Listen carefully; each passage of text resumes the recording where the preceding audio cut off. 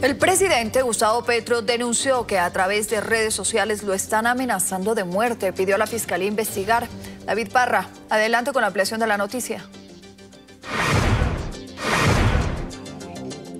Ana María, pues estos videos y estos audios que estarían circulando a través de redes sociales y de WhatsApp no solamente estarían desinformando a los colombianos, sino también enviando mensajes en contra de la integridad del presidente de la República, algo que ha generado la alarma aquí en la Casa de Nariño. Es por eso que el presidente envía un mensaje directo a la Fiscalía para que inicie las investigaciones y entregue resultados. En el siguiente informe, los detalles.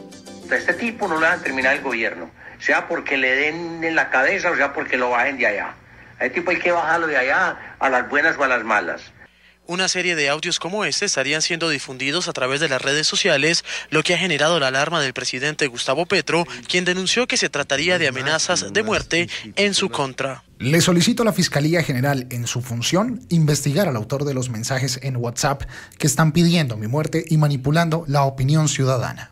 Algunos congresistas de la bancada de gobierno han denominado los audios como un intento a un golpe de Estado. Este audio se invita a asesinar al presidente Petro, a dar un golpe de Estado y a impedir elección de nueva fiscal general de la Nación.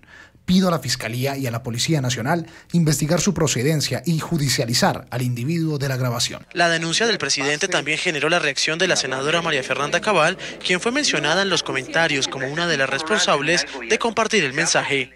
Criminales las imputaciones que hace el señor al que retuitea sin problema Gustavo Petro. Aquí se está violentando a una líder de oposición que jamás ha acudido a la violencia, como si el que usa el mensaje para validar una calumnia. Son varias las denuncias que el presidente ha realizado sobre presuntos planes para asesinarlo. Hasta ahora la Fiscalía no se ha pronunciado y no ha entregado ningún resultado en las investigaciones.